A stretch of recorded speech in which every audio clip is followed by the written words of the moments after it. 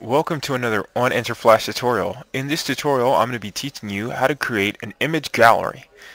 You'll be able to scroll through your images pretty easily, and it has a nice, beautiful ease on it, which allows your images to show up in a fashionably late fashion.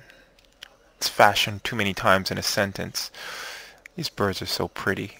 Don't they look like doesn't this wing right here look like the type of wings you get in the Popeyes 8-piece combination?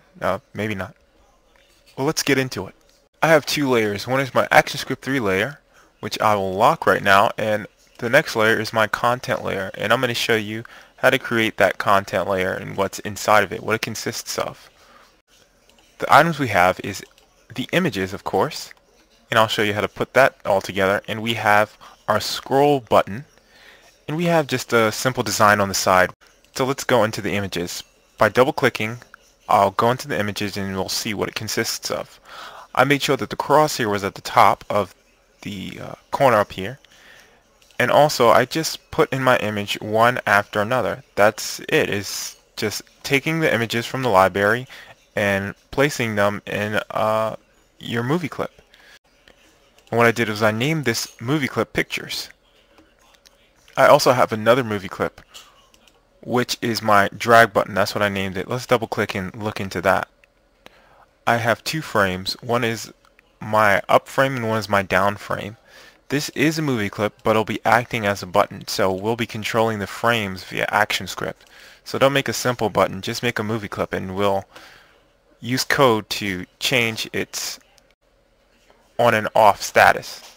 So what we have to do is click on the ActionScript 3 frame, and let's open up our actions. The first thing we want to do is, since our drag button, which is the button that we created, but it is a movie clip, remember to create it as a movie clip. We made our drag button and we told it to stop because it is a movie clip, which means that it'll continue to play. We don't want that to happen. We also set the Y coordinate to 0 on the drag button. The next thing we did was we create a variable, which was the stage height. The reason why we created a variable to hold the stage height is because we're going to use this number over and over again, and we don't want Flash to keep on calling stage height. We'd rather just call a simple number. The next thing we did was we added an event listener for the mouse down, and we named that function start drag. So add an event listener to the drag button and of the mouse event mouse down, and we created the start drag.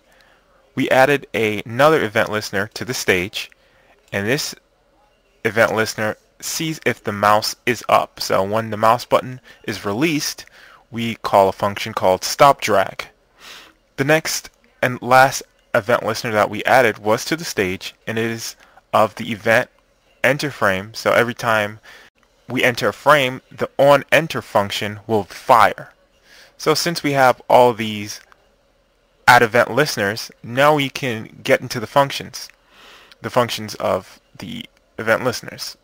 So let's look at the first function that I've created, which is function start drag. And of course we set E to a mouse event. And we go e.target.start drag. And let's examine this e.target. When you use e.target, you're saying whatever the item was initialized to. For this, it was the drag button. So we see drag button is the king of this function. So we're saying that this is the target.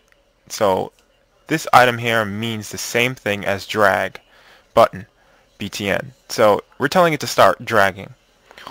We put in this first variable false, which is saying we don't want the mouse to center when you start dragging. The next is we set a rectangle. Now a rectangle is adding limits to where you can drag, because we don't want it to drag all over the stage. We want it to only drag in a certain part of the stage. So let's examine what's going on. The first thing is we have to set the x coordinate. So 480, that is all the way on that side of the screen, and we put 0. That'll start at the top. Now the next thing, so we have the coordinate, then we have to give it dimensions, a width and a height. And we want our width to be 0 because we don't want our button to move left and right. And we put 400 because that's the size of our stage. So that's how we do it. And we also want the e.target, which is the same as drag button, to go to and stop at the second frame. The reason why we do this is because the whole start drag function means that your user is clicking down on the button or the movie clip that we created, and once it clicks down we want it to go to frame 2. We also have another function or event listener, which is stage.addEventListener, and that is the stop drag. That function fires when the mouse is up, meaning the mouse button is released. And let's look at that function. The stop drag function is another mouse event, and what we want it to do is we say drag underscore btn, or whatever you named your drag button, which is a movie clip, don't forget that. We tell it to stop drag, and once we stop the drag from happening, we also want that movie clip to go to the first frame to show that it's down. And that's pretty much it as far as the dragging of the button goes.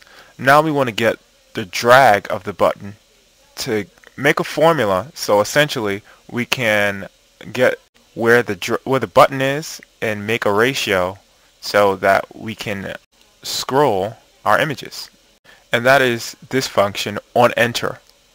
The first thing we want to do on this on enter event is we want to create a variable called percent and data type it to a number, and we assign that number to the drag button .y divided by stage height. This will give us a number greater than 0 and 1. What that means is it'll give us a percentage, and once we have that percentage, what we want to do is multiply it, and we're going to multiply that number, which is picture height multiplied by -1 plus stage height. This here is the real number that we're working with. The percentage multiplies this number to give us what position the Y should be at as far as the pictures go. So we're multiplying the picture height times 1 plus that stage height variable we created in the beginning. The next item is the picture. This is basically our easing function. This is what makes the images not go immediately to the point, but it brings it slowly or with ease to the destination we want. And the way we do that is we set it up picture.y minus equal parentheses picture.y minus percent, that number that we just created, and we multiply it by a fraction. If you multiplied it by 1, it would go immediately to where you want it to go. So the higher the number, the faster. And that's pretty much it. I mean, it's only 2 items on the stage, your pictures and your button that drags, and they interact with each other through that very important formula to create that awesome motion that you see on your screen right now.